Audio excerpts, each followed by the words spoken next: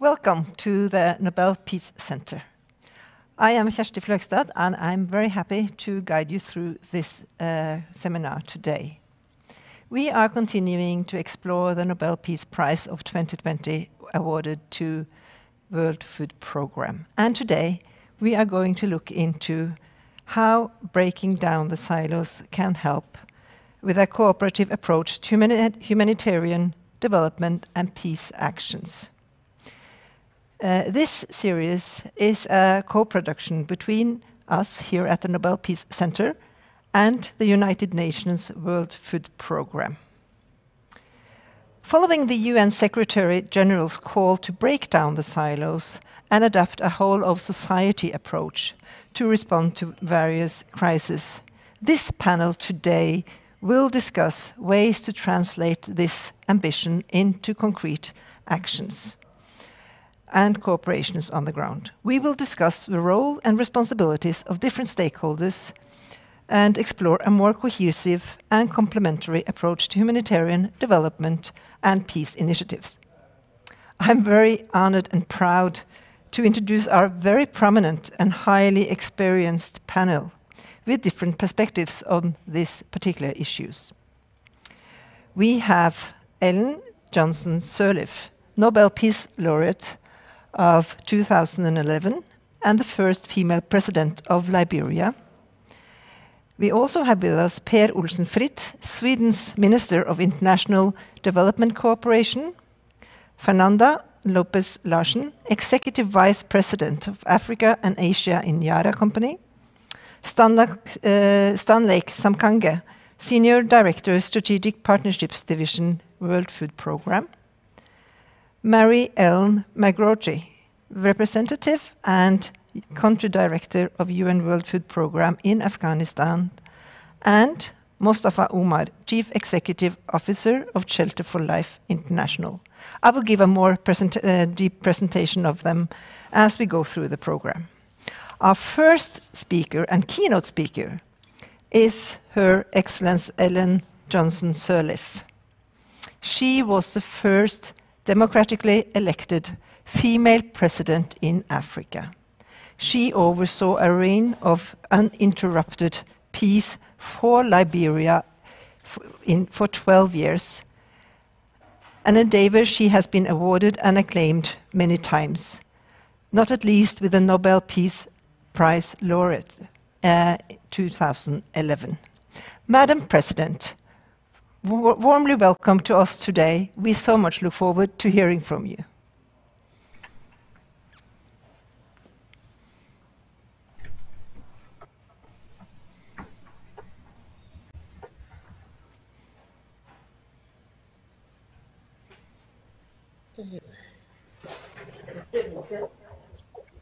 No, I'm okay.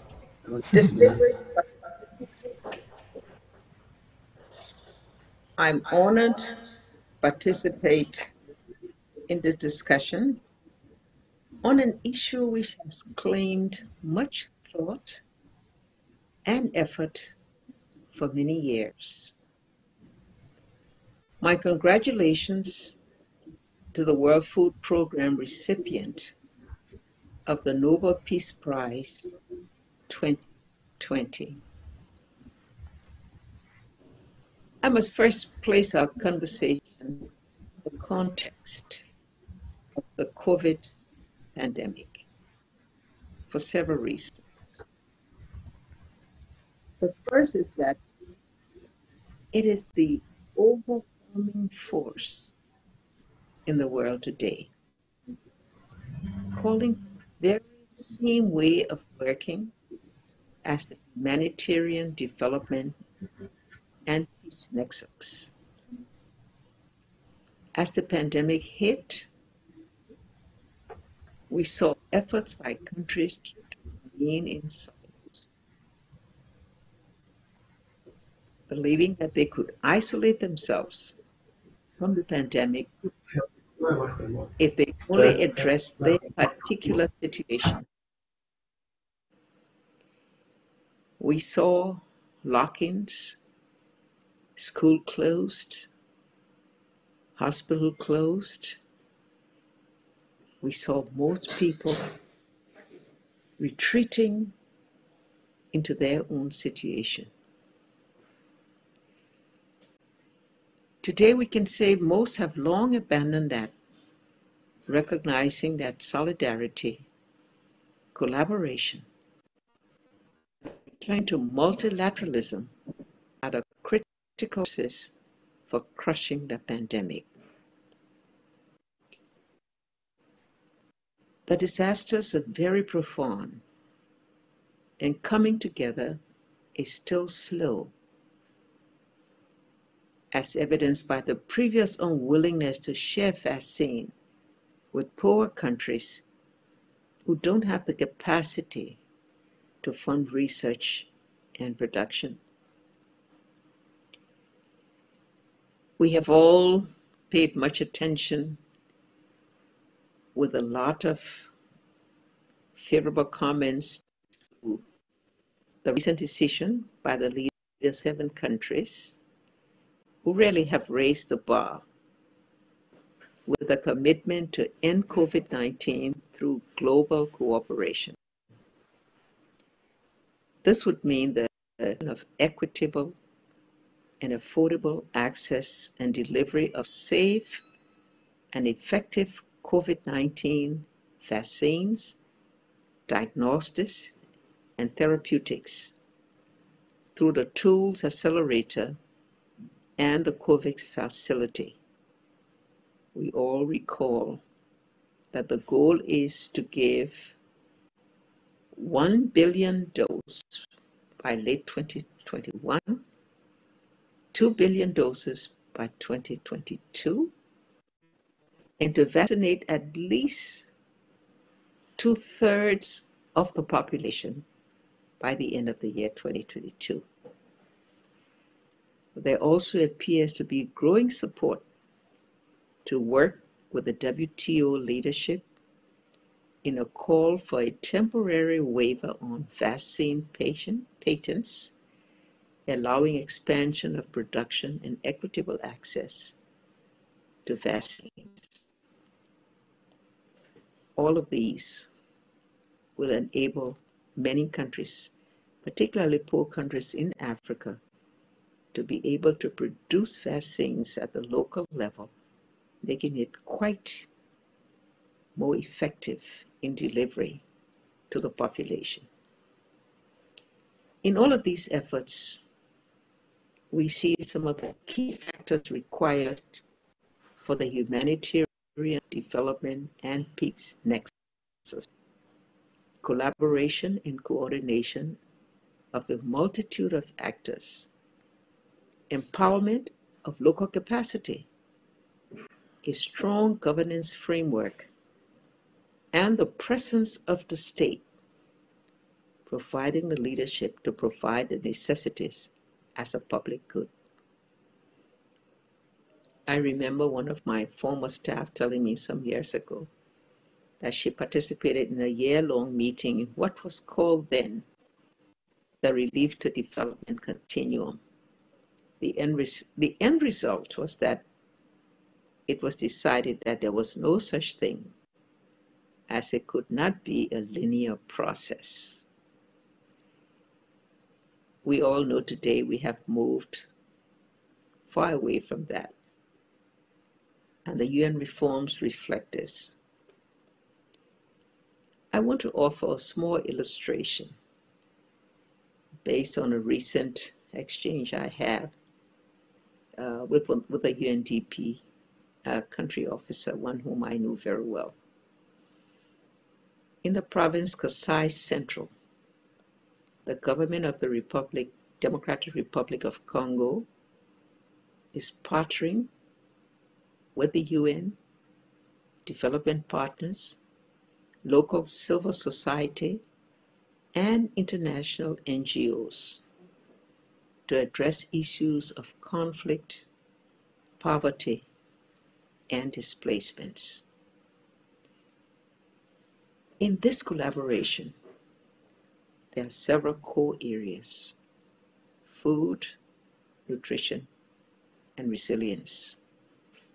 to ensure that people in that area are able to grow sufficient and diverse food to feed their families and to solve for income, as well as to increase their coping mechanisms, ending impunity for the high incidence and normalized culture of normal activities, support of youth aspirations for education and employment, a restoration of state institutions we can ensure access to social services, restoring citizens' trust in their local and central government officials.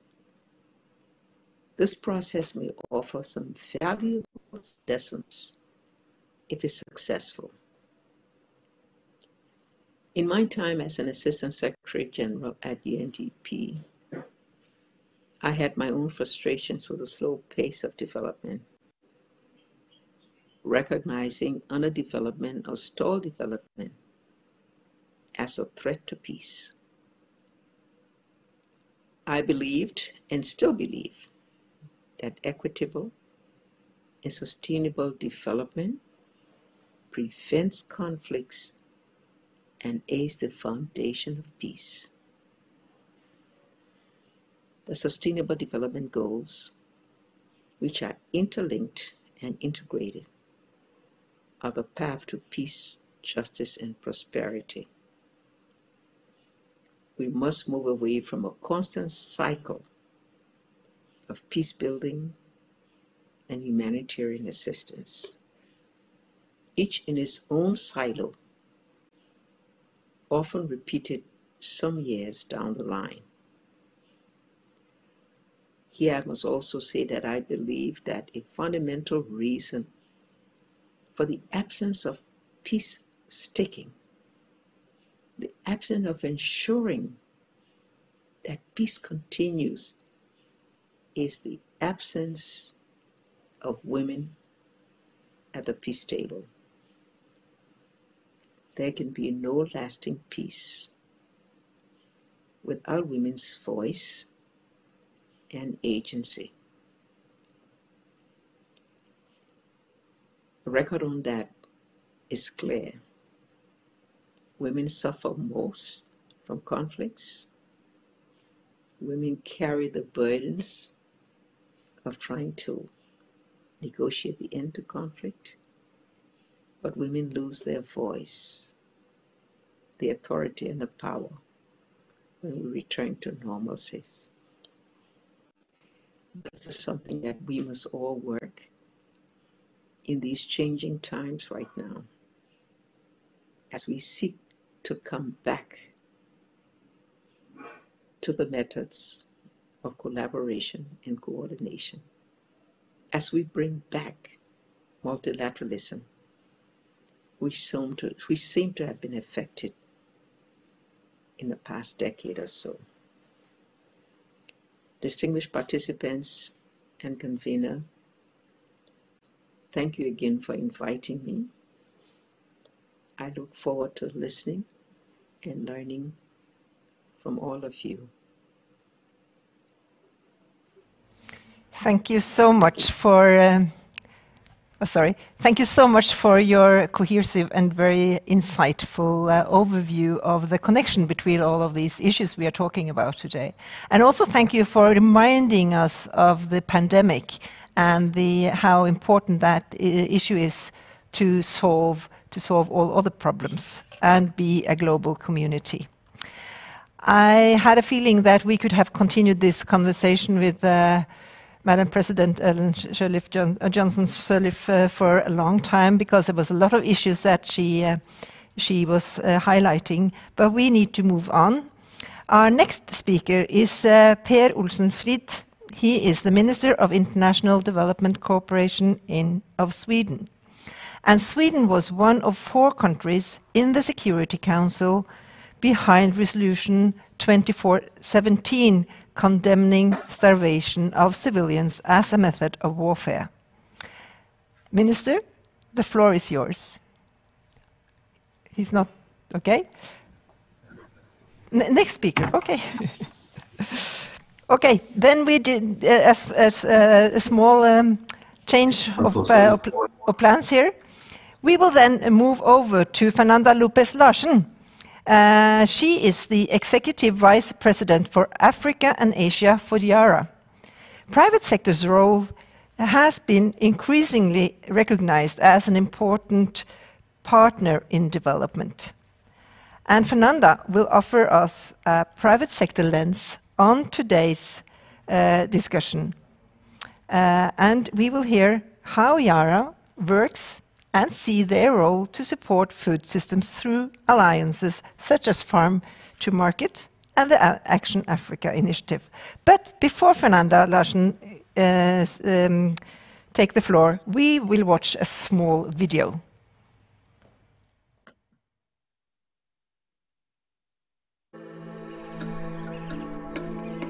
The fact that Africa still needs to import food is a missed opportunity. Farm to Market Alliance is a partnership program between public and private sector, improving the lives of smallholder farmers by moving them from subsistence agriculture to commercial agriculture. Under the FTMA Alliance, we come in with knowledge and we train all the farmers that are in the alliance. Most of the farmers don't use fertilizer because they don't have the knowledge. Through our various interventions on training, farmers know what type of fertilizer to use, they know the rate and when to apply. Kwa kweli mradi umenisaidia sana. Awamu ya kwanza nilikuwa nikilima ekari 2, ekari 1, napata pengine gunia 10, 8. Kwa hiyo kwa sasa nategemea kuwa na gunia zaidi ya 300 na kidogo kwa sababu we've grown over the last 3 years from 5,000 to 50,000 farmers, and we'll be growing to 250,000 farmers in the next 2 to 3 years. The idea is over a period of 10 years, we reach out to 1 million plus farmers.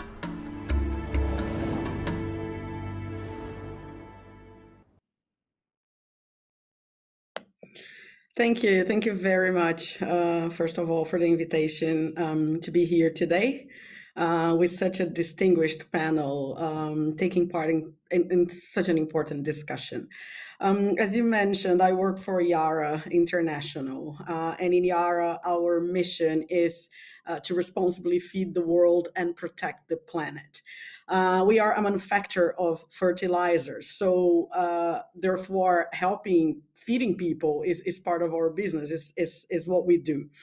But we believe that we need to do that in a way that the planet also is respected and in collaboration with other stakeholders. Like most companies that operate globally, we face challenges, be them logistical challenges, political challenges, financial challenges, and sometimes those challenges are too big for us to resolve them alone. So we must resort to collaboration, working together with others to find solutions. The region that I'm responsible for in YARA, which is Africa and Asia, is, I believe, a prime example of where collaboration and bringing down silos can actually generate concrete and fruitful results. And I would like to give those 2 concrete examples here, as you mentioned in your introduction. So as you saw in the video, YARA participates in the Farm to Market Alliance. The Farm to Market Alliance is a unique group of 6 agri-focused organizations that are collaborating on the ground to develop a sustainable and profitable agricultural sector in Africa. The World Food Programme is actually the leading partner in this. This is a public and private consortium, and we're seeking to transform the food value chain in emerging markets. FTMA, as we say in an abbreviated form, is helping farmers by providing training, access to finance, quality inputs, technology, and access to markets so that the smallholder farmers can actually sell their produce. So in a nutshell, we are supporting that transition from smallholder farmers from subsistence to commercial agriculture, and that's very important. We work closely with the Norwegian government as well. We are a Norwegian company. and we work closely with our government to secure funding. Actually, in 2020, the Norwegian government announced that you will support FTMA with $17 million over the next 3 years to support operations in Tanzania, Kenya, Rwanda, and Zambia, reaching more than 600,000 farmers. In fact, Farm to Market Alliance won the WFP Innovation Prize in 2017, which I believe is a testimony of the success of such a collaborative approach. The other example that was mentioned was Action Africa. So this is an initiative where IARA committed 40,000 tons of premium fertilizers plus agronomic expertise and digital enablement to smallholder farmers in Africa. As Madam President mentioned before, with the COVID-19 pandemic, so food insecurity it was bound to increase, and we identified the need to act immediately, really quickly. So Action Africa is also a public-private partnership supported by the UN World Food Programme, the Norwegian government as well, and some African institutions. So through Action Africa, smallholder farmers in Kenya, Uganda, Rwanda, Tanzania, Zambia, Malawi, and Mozambique, they receive the fertilizer, agronomic support, which in turn helps them produce more food for 1 million people over 1 year. This corresponds to approximately 250,000 farmers. So it is through collaborations like that that I believe we can create a real difference through the private sector for smallholder farmers across the globe. So much, Fernanda Lopez Larsen. We will come back to you in the panel afterwards. So thank you so much for that very interesting intervention. Now we have connection again to Stockholm. So the Minister Per Olsson Fritt, we would like to hear from you your perspective on the connection between starvation and peace and conflict. Floor is yours.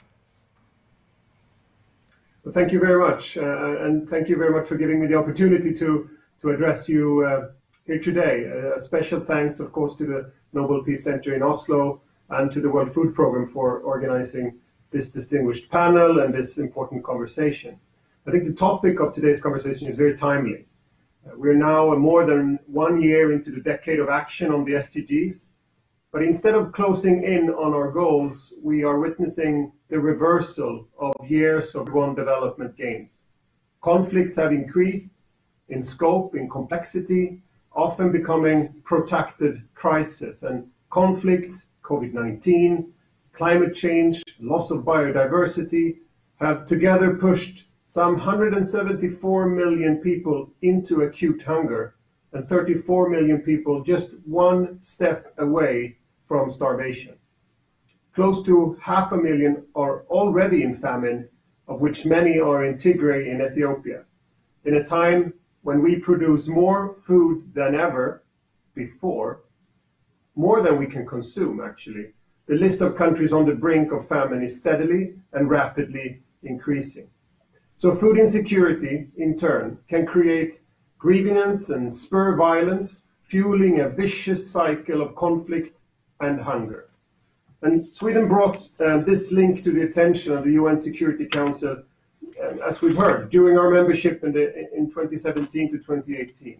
This led to the adoption of the Security Resolution 2417, which for the first time recognized the need to prevent and end conflict-induced hunger. And this was reaffirmed last year when the Nobel Peace Prize was awarded to the World Food Programme. More than a well-deserved recognition, this prize was also important as a reminder that we now, more than ever, must transform those commitments into actions. To turn the tide of hunger, avert famine, and achieve zero hunger by 2030, we must simultaneously address the needs, the triggers, and the root causes. In other words, we must move from words to deeds and put the humanitarian development peace nexus approach into action. So what do we actually mean when we talk about breaking down the silos? It's not about diffusing roles or overstretching responsibilities. What we need to do is strengthening coordination and improving conditions for the stakeholders to work cohesively together, capitalizing on their respective and complementary comparative advantages. This starts with the common understanding, of course, of needs, of risks, vulnerabilities, resilience, and underlying causes of crisis and of conflicts. This is crucial to be able to tackle challenges such as climate security, socioeconomic risks, ensuring women's participation, and to select among our tools for prevention, humanitarian, development, and peace-building efforts, those that are most adopted or adapted to the context. Local actors must be involved early, in early warning, to identify tensions, threats, and societal mobilization. Second, we are learning that the way in which we provide food aid matters. In fragile contexts, conflict-sensitive programming that incorporates conflict analysis throughout planning and implementation is crucial, both within immediate humanitarian response and long-term development. So here I really want to welcome the World Food Programme's efforts to strengthen conflict analysis and conflict sensitivity in your work, including through your partnership with CIPRI and the International Crisis Group. Third, we need to increase coordination between key actors in the field, in full respect of their specific mandates and principles. I think humanitarian actors need to better prepare the ground for development actors through catalytic and time-limited interventions that help reducing dependency on humanitarian aid and enable a transition to development actors. And development actors need to start accepting the complexity of crisis and step in at an earlier stage to seek synergies and complementaries with humanitarian assistance. This is particularly in protracted humanitarian crises, such as Yemen as an example, where years of conflicts have set back human development by 2 decades and caused a looming risk of large-scale famine. Development actors cannot wait until there is peace in Yemen, which is much needed, until they start programming. So with these words, I thank you, and I look forward to a productive exchange. Back to Oslo. Thank you so much for that. As you mentioned, the UN Security Council Resolution 2417 acknowledged the link between hunger and conflict. How do you in Sweden translate this growing evidence of food security contributing to the prospect of peace into your humanitarian and development priorities? Well, thank you. I think that is a very important question. Fighting food insecurity is a huge priority, not only to save lives and reach SDG 2 on zero hunger, but also to help create the conditions for peace. Right now, however, we have several looming famines and a widening gap between humanitarian needs and available financing. And therefore, we must all do more to ensure that the very urgent and acute humanitarian food needs can be met already now during 2021. So in addition to volume and flexible, unearmarked, multi-year and front-loaded funding, this is the most efficient way to respond to humanitarian needs and to avert famine. And Sweden is proud, of course, to be a top donor of flexible multi-year funding to the World Food Programme. But it's equally important that we build and invest in resilience to help communities withstand climate shocks and the reduced biodiversity. And this includes taking action on climate-related security risks affecting food security and food systems. And this will inevitably help reduce risks of conflict over scarce resources. So initiatives under Action Track 5, as an example, under the Food Systems Summit, to ensure continued functionality of sustainable food systems in areas prone to conflict or natural disasters, for that sake, that will be imperative. But finally, as an answer, governments and donors to both humanitarian response and to long-term development must become better at anticipating risks and act upon them before it's too late and the cost is too high. More and larger prevention measures that strengthen millions of vulnerable people will be needed.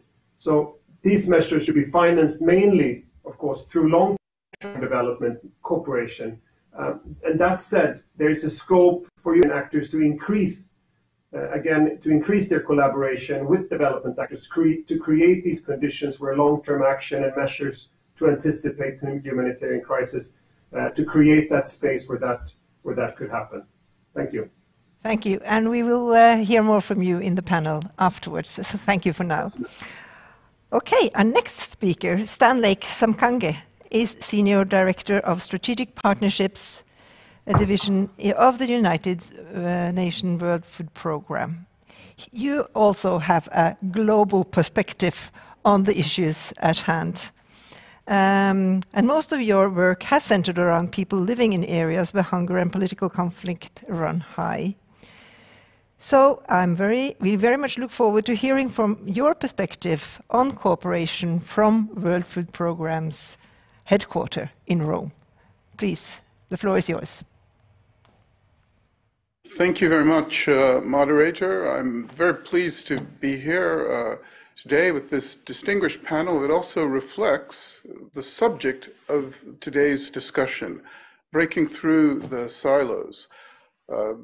Starting with President Johnson Sirleaf, who did so much to address these issues, not just as president of Liberia, but in her time before, working on behalf of development across Africa. And as she mentioned, looking at the humanitarian development peace nexus. Also would like to say that Sweden has been a very strong supporter of WFP, but also a very flexible one, a very flexible donor, and a very good partner for us. So I'm very pleased to have Minister Fried here. Yara, you've seen from the video, a close partner with WFP, but there are many other things that we've also been working with Yara on, and we very much value the private sector engagement.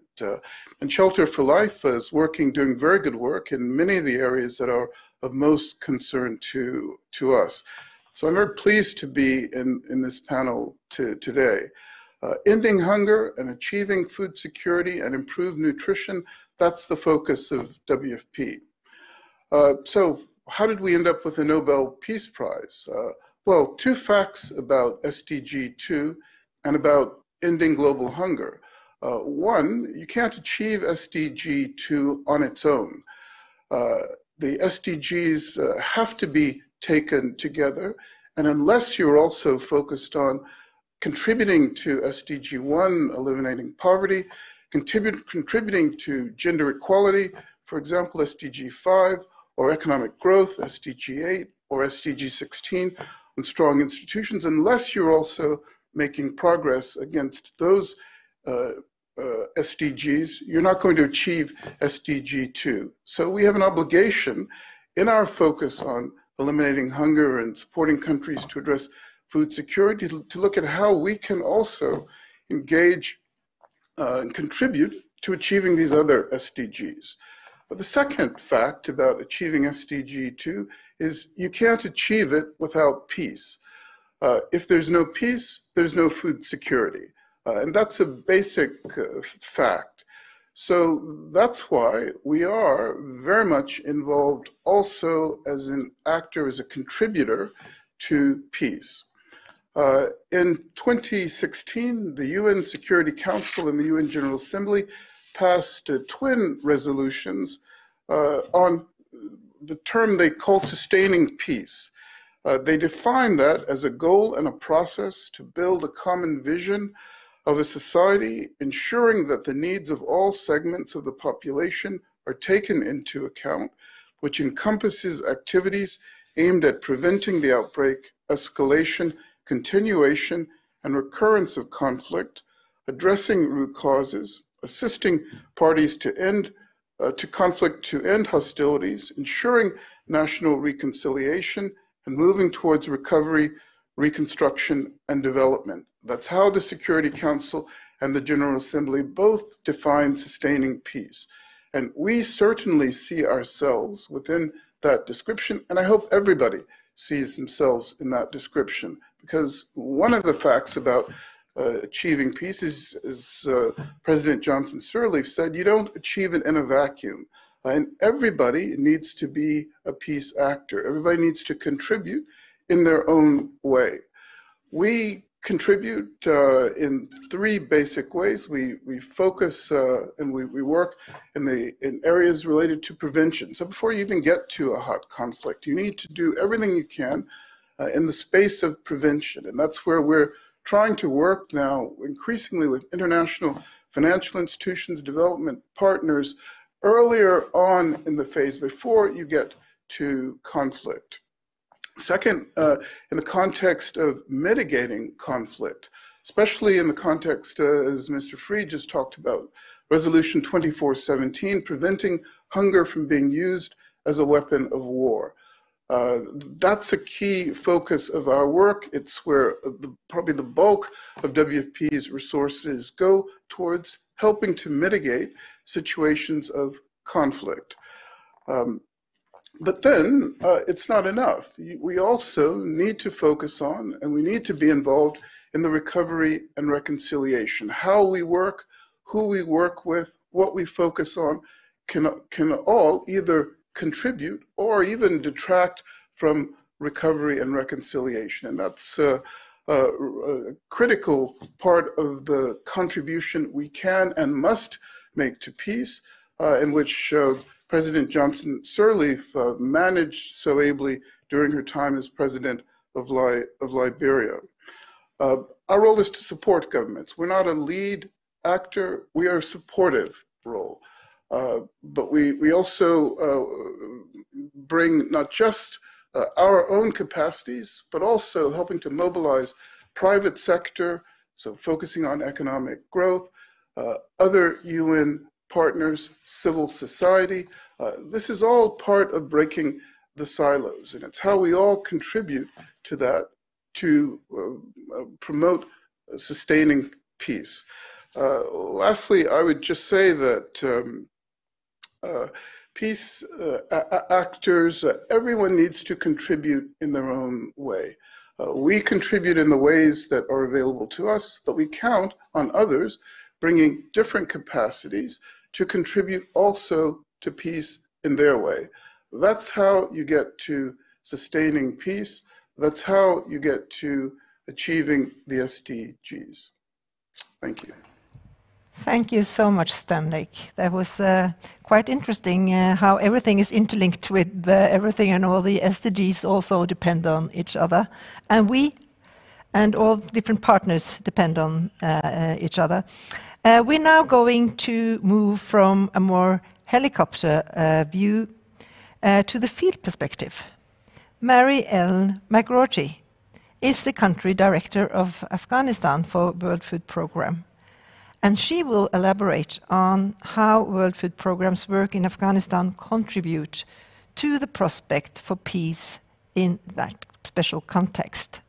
But first, we would like to invite you to Afghanistan by means of this little video.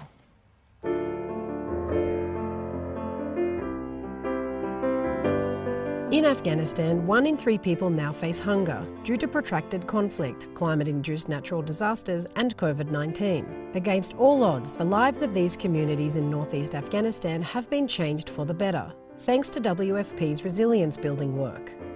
The Unity Canal, built together with Shelter for Life and the local communities, is not only connecting communities between the provinces of Takhan and Badakhshan, but also providing water for more than 800 hectares of arid land. قبلا دیگه خراب بود، وضعیت حال خوب است. حال آب آمده و منطقه نیال داره و دیگه جو داریم و دیگه منطقه روز به روز خوب شده میره ان شاء الله. 200 kilometers away in Badakhshan, another canal is being built.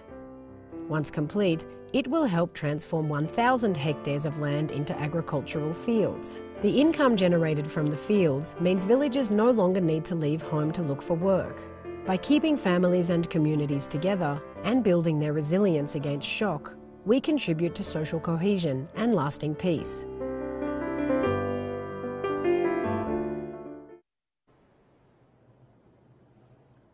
Afghanistan is breathtaking, right? Yeah, it did for me too when I walked the canal a few weeks ago. It really is a nexus of unity, prosperity and peace. Greetings from Kabul, fellow panelists, and good afternoon everyone online. Delighted to be here today with our partner Shelter for Life to speak to the life-changing impact and new beginnings we can create when we come together as a community around zero hunger and peace. As sadly, Afghanistan is too often in the news with heartbreaking news of stories of conflict, suffering and fragility. Decades of war, exasperated by climatic shocks, and now the pandemic has pushed 1 in 3 people, 14 million people, into acute hunger. In addition, almost half, 3 million of the nation's children under 5 will suffer from acute malnutrition at some point this year.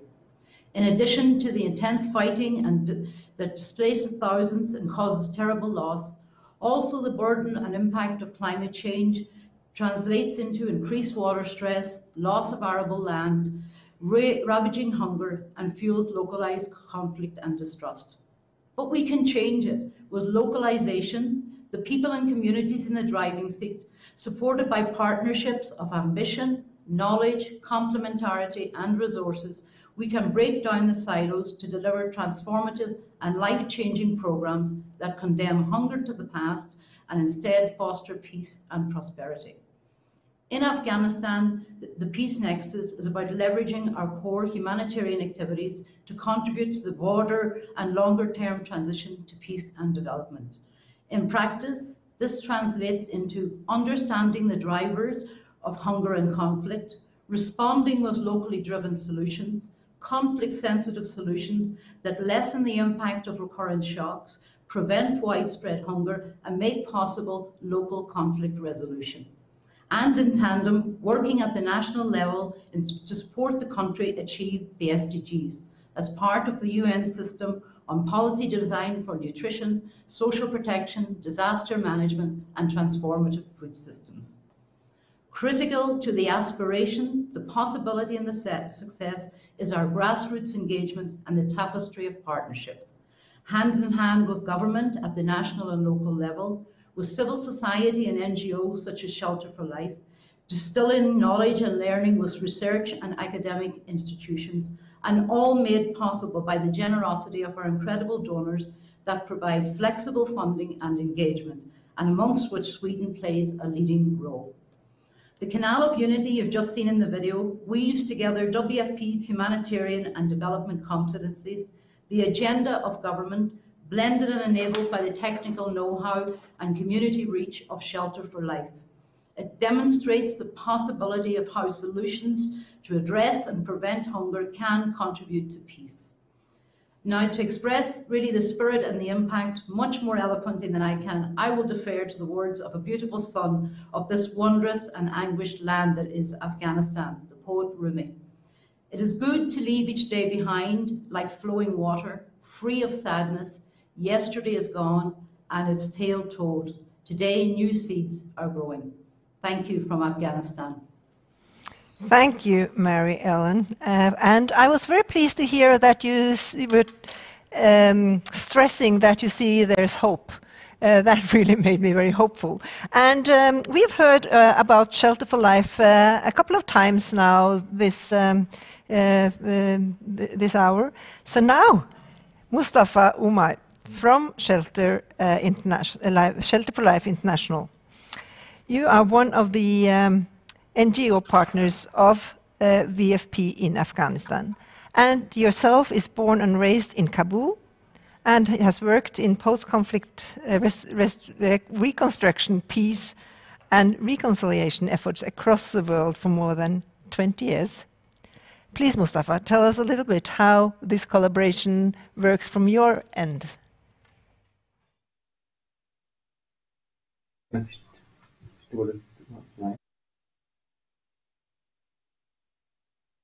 Hold on. Off your mic. Do you have? You're unmute. You're muted. Can I? Is this good? We hear you. Yes. Hello. Apologies. Thank you very much for inviting me, dear distinguished guests, panelists, and Nobel Peace Center. My colleagues have shed light on some of the very important and worthy issues. This pandemic brought home some of the challenges people in conflict deal on a daily basis. So I would like to start by stating the fact that for human societies, conflicts are inevitable, but hunger and peace building are optional. And these points my colleague Mary referred to, the canals of unity, for example, are examples that we've witnessed on many occasions.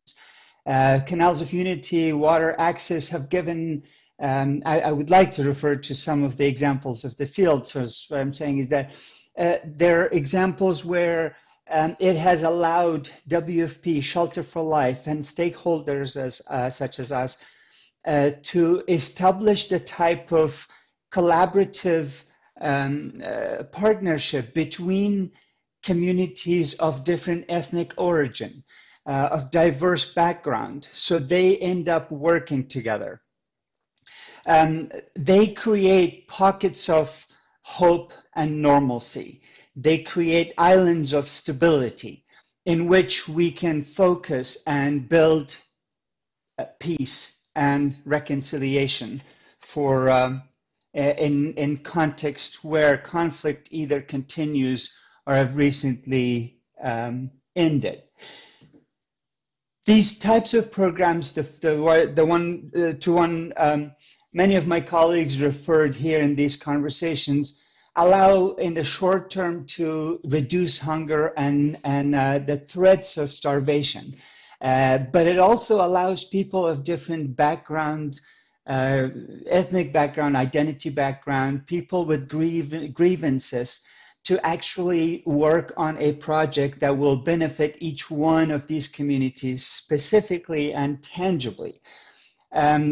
Similar examples include construction of farm to market or communities to market roads where people have been able to, for the first time, reach a center where a clinic is accessible, a hospital is accessible. So these types of humanitarian works, these kind of development work, are not limited to addressing the short-term hunger, but they pave the road for a much longer term, a worthy goal of establishing, promoting, and stabilizing communities and promoting peace. Thank you. Do you think it's possible, thank you so much. Do you think it's possible for a humanitarian initiative actually to contribute towards peace building while there is still conflict going on? Absolutely. Again, I want to go back to this general theme of what I wanted to convey, the idea of conflicts being inevitable, but peace building and hunger are optional. Our work, the work of my partners from WFP and the work of other stakeholders in this panel are a good testament to that.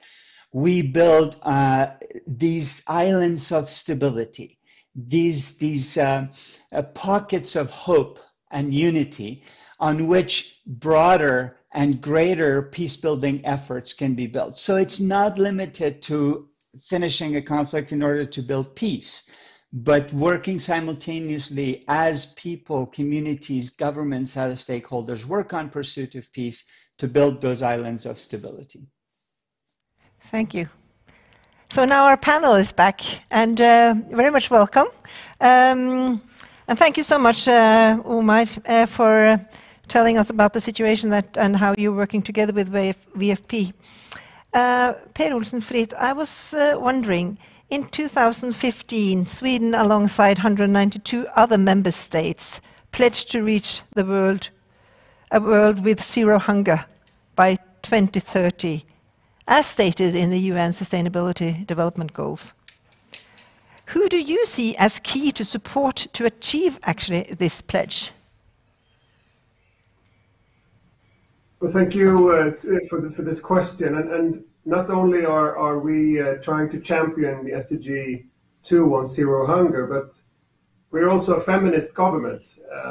So I cannot miss this opportunity, but to mention that we all know, of course, that women and girls are hardest hit by increased levels of food insecurity and bear the heaviest burden during famines. Their basic needs are often neglected, and at times of crisis, they often eat least and last. But furthermore, women play a key role in ensuring food security, but this role is very often unnoticed. But as someone recently put it, famines are man-made problems, but there are women-led solutions on how to deal with them.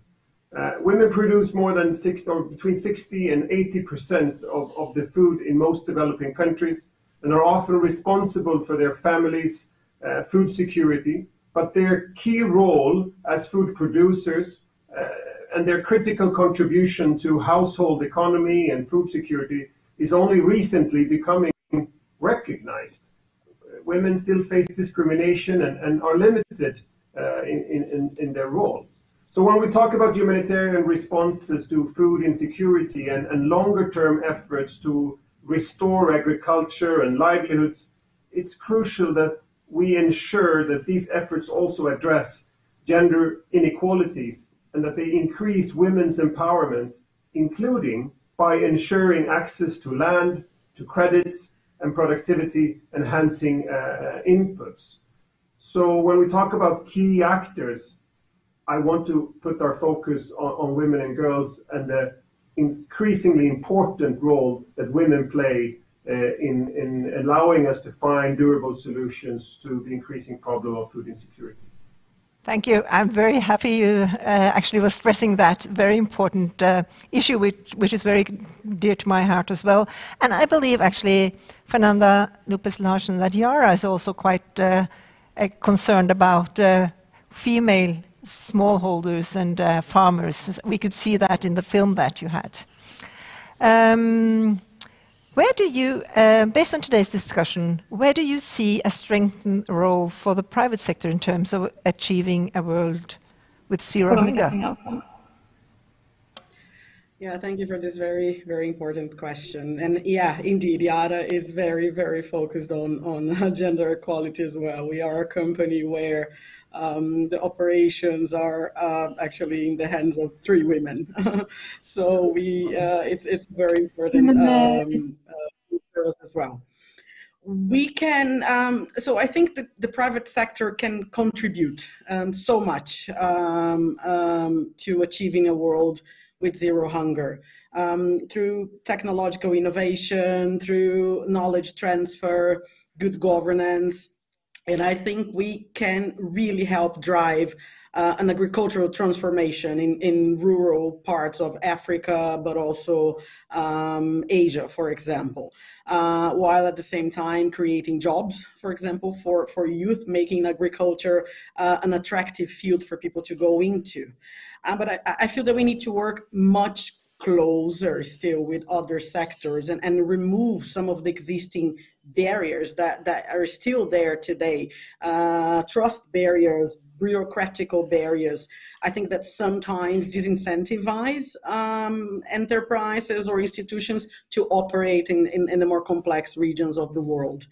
I also think that the private sector can engage much more progressively with the smallholder communities in rural Africa, for example. I think the agri companies, they can work on building interventions to linking smallholder farmers to, for example, where the money is made. Because the question in Africa is always, where are you going to sell your products, right? Who is going to buy your products? And I think we as companies, we can help create those connections through really, really good and sustainable initiatives for the smallholder farmers.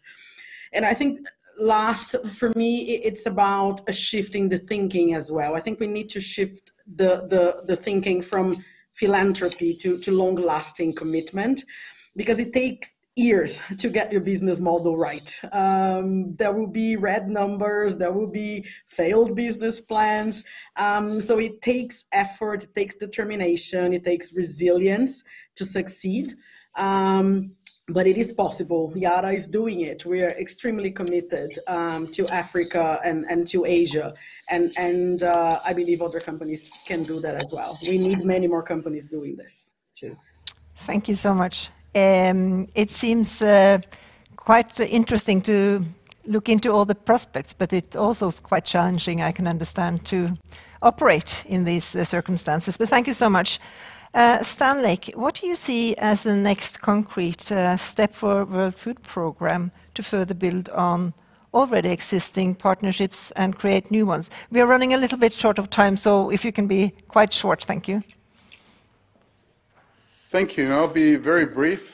First, we need to continue to contribute to UN reform and to help spur UN reform to be more coherent. Second, we are focused increasingly on working with international financial institutions, the World Bank, but also increasingly the IMF.